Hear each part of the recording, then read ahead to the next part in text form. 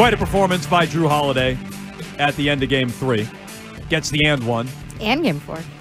Well, yes, a big offensive rebound at the end of Game 4. Game 3, though, is when he really shined. That right? was the moment. Big stop on Siakam where he loses his balance. He's falling backwards. He's still able to strip Siakam, keep his feet, get the basketball, eventually gets the and one that puts him up. Massive game. And so when we ask the question, are the Celtics different enough from 2022, there's a lot of differences. I heard Jalen talking about this after the game.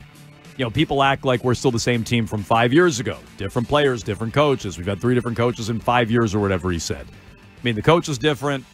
Holiday's different. White has been unlocked. Maybe you'll have Porzingis, you know. But I do think at the top, everything sort of fits together. And this is where I do think the Marcus Smart thing got in the way a little bit. Jrue Holiday is comfortable in his role. And I think Tatum and Jaylen Brown were always kind of looking to Marcus Smart in endgame situations, which was backwards. I don't want to blame Marcus Smart for the losses because it should be on Tatum and Brown, right? It should be on your best players.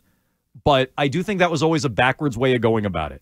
Who was drawing up plays in the huddle and acting like the coach and literally taking the coach's seat? Pushing the coach out of the way. Giving the coach talking points. That was Marcus Smart. And it's like, you can have a guy who does a lot of the things Marcus Smart does, the quote-unquote winning plays that Jrue Holiday made.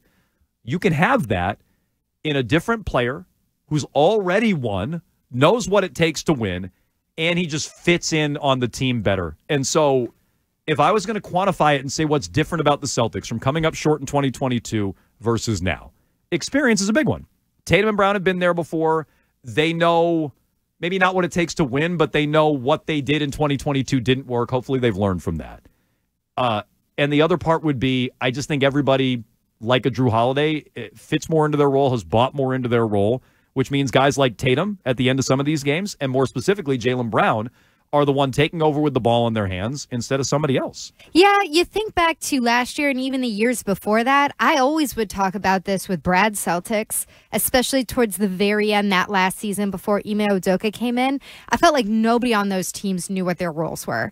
And I do believe that Marcus Smart's style of play and his force of personality, along with how proud he was of his position with the Celtics, sometimes stunted the opportunities for both of the Jays. Like, I bought into that. I said, you're taking a huge gamble when you trade for Porzingis because now you're demanding that those guys step into the leadership roles on the court. And if anything, in this series, I can say that both of them absolutely did that. So I always loved Jrue Holiday. Like, that's a guy that I've wanted on this team for years before now. I just never thought that it would actually happen because I never thought anybody would be stupid enough to give him up in a place where he could land here, where he would fit in so seamlessly. So in a way, I agree with you. I wouldn't sit there and say, you know, it's just the absence of Grant Williams, Marcus Smart, Malcolm Brogdon. Like, I think sometimes those guys may have been higher drama guys in the locker room, but it's more about the rise of both the Jays being the core of the leadership of this team. So again, just to verbalize it properly, my real issue, I mean, look, I was never Smart's biggest fan, obviously, but I think they looked to him as much as he took it. Yeah. Right? And I think just getting him out of the way, that void, now there's no one, they don't look to anyone else. I mean, other guys made huge plays. I mean, Holiday made massive plays in Game 3. White hit the biggest shot last night. So, you know, there's a difference between guys stepping up and making plays when you need them to versus expecting someone else to make a play. Deferring. Yeah, and I think they did used to defer. And that's a poor reflection on Tatum and Brown, even more so than Smart and his presence. And getting that out of the way, I think you've seen that difference come up time and time again. This is why they got Jrue Holiday. We talked about this on Friday, Arkan. You weren't in. But, like, this is why you got Jrue Holiday. And I would kind of give him the side eye at different points because I'm very vested in this take. And I'm like, all right, when's he going to kick it into high gear? Like, I haven't been overly impressed. It looks like he coasts some nights. He had some bad games. I want to say it was the Denver game down the stretch, turning it over and missed shots in one of the regular season games against Denver, which doesn't matter now, but he did. And I'm like, when's he going to step it up?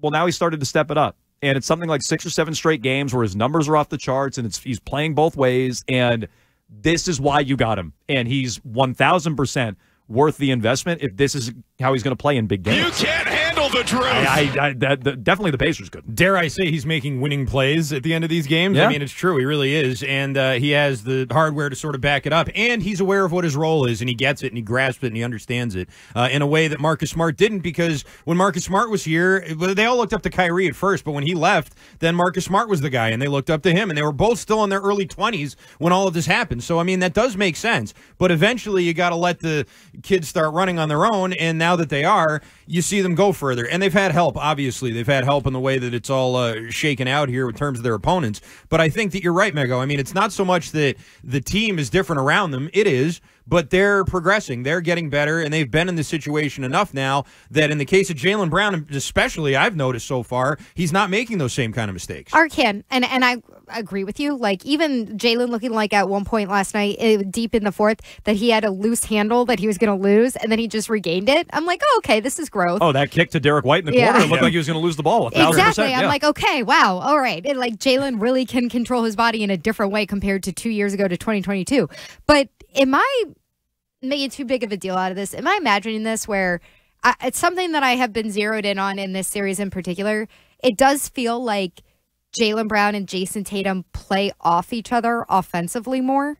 Like, every time that I see Jason Tatum feed Jaylen Brown, I feel like I make a little mental note of it, because I complained for years I see it in that transition. it was your turn, my turn, ISO basketball with those two. And yeah, a lot of it is I see it in transition a lot. I don't know how much I see it in the half court. But I still think a lot of the half court is White and Tatum. You know, I still think that's a lot of what their half court offense is predicated on. But I probably see it more than 2 years ago for sure. Yeah. Respectfully, I ask Arcan. Well, there was a great play last night where Brown was going out of bounds and he threw it to Tatum in the corner, and Tatum set up for three, and then he threw it back to Brown. He came back under the basket and rejoined the play, and Tatum hit him. And I just watched that and thought, wow, you know, I feel like I don't see that very much. Yeah. I don't see these two guys setting each other up like that. Yeah. And, you know, over the course of these playoffs, you still haven't seen. It's not like Brown has had a ton of assists. Like, his assist to turnovers not about like even they have like a big two-man game. They don't, but it's definitely noticeable when it comes to making decisions and things like that, and not turning the ball over for sure. It's probably better from 2 years ago. Agreed. And, you know, Jrue Holiday makes the winning plays, Arcan, to use your terminology, but he doesn't need to thump his chest about it. And, you know, people don't need to tweet out winning plays and, you know, genuflect at the altar of winning plays. Right, because they know he's good. Yeah. No. Because you don't have to overcompensate for it. He doesn't need it. Right. Jrue Holiday doesn't need it because, you know, he plays internationally for Team USA and he's won a championship and he feels validated without, you know, people on social media # winning plays. He doesn't need it, which is why he doesn't get it. He doesn't need it.